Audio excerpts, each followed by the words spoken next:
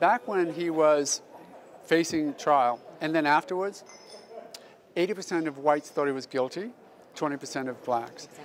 And then the opposite was 80% of blacks thought he was innocent. And I always thought that that was unusual to have that much of a racial split just to begin with. I mean, I know that there were different perspectives on racial events, and O.J. Simpson was a racial event just because he was married to a white girl. So that was there always.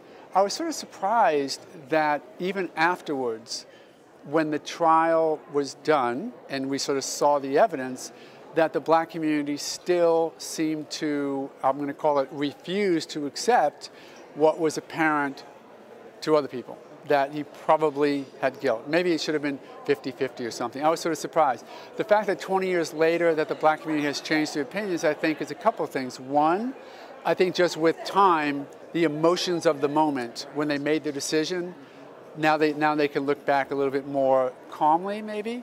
So 80% would say, no way could that icon, that black icon, be guilty. And I can never say that that black icon is guilty. Maybe it's a little bit easier now. And now that, since O.J. was the first opportunity to have that conversation, sort of, you know, a black icon under trial, now that there's been a few more and that we've had more conversations, maybe we can stretch out the conversation a bit. And I think that's what's happening.